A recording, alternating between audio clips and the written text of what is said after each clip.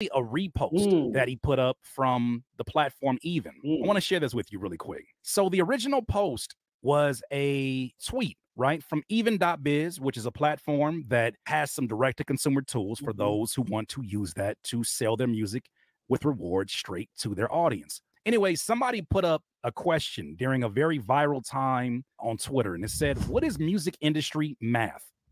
And their retweet of it said, "A fan needs to stream an artist's music 20 times a day for a whole year for that artist to make $25 from the fan." From the fan. People is happy for this. Everybody that's been on here saying that's not bad. Is it $25? That's an album sale. You want to sell one record a year? A year, bruh? Mathing is not mathing right for you artists who understand straight-to-consumer website. My artist, Boss Baker, made $1,500 in an hour off of his website.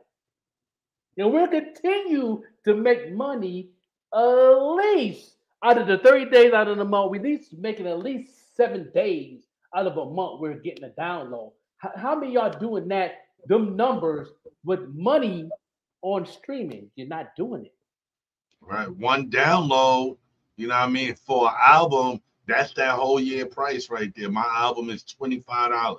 You know what I mean? My Bad Beat album is $25. Yeah. You know what I mean?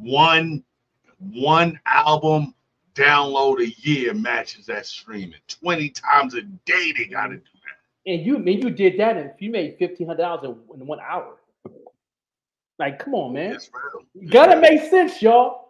For you artists who thinking y'all doing something. Oh, I got a 50K listeners. How much money did you make off that 50K? Big thanks. You ain't making nothing because of the threshold. Come on, man. Metro Boomin saw that, who obviously doesn't have an issue getting people to stream his music, and he replied with a message. I'm going to crack this open so you can see the whole thing. That message was, "This is why my next album will probably be the last one streaming."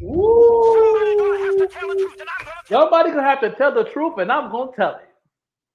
No, he said he's not doing the streaming no more, and a lot of other big mainstream people is doing the same thing. And my he said he did put probably.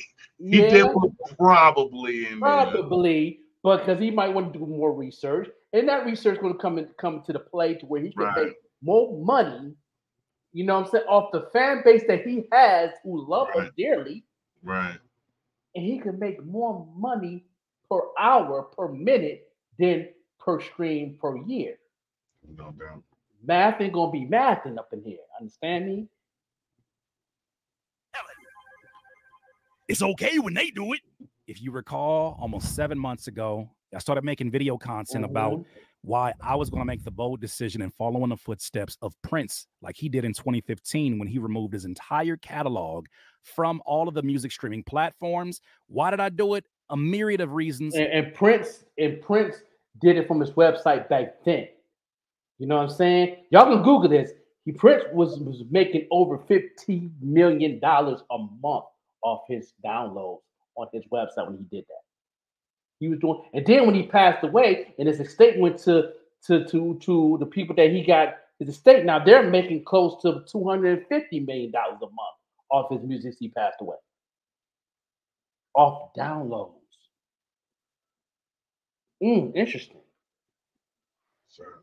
The main one was that I just couldn't see myself saying I'm a luxury brand like Gucci who has a store that is, you got to line up, you got to wait your turn outside the locked door because it's so expensive in here. I can't imagine having that kind of business, but then also having a business that says, oh, if you want to get the same scarf that's $4,000 in here, go to the Goodwill down the street. It's the same material and all that. It's 0.0003 cents.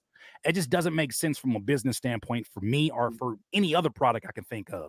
So regardless of how you think of it, I made that decision and I left, and I caught so many arrows. Yes, you did. People were angry, and it wasn't people who you would think benefit from streaming, right? It was the people making the least amount of money. It was the artists who were angry with me. The article says Metro Boomin has raised the prospect that his future albums may not be released on a streaming service. Metro is not the first artist to question continuing releasing music on streaming platforms such as Spotify and Apple Music. Kanye West, get this nigga out the way. Yeah. That shit should read Curtis King.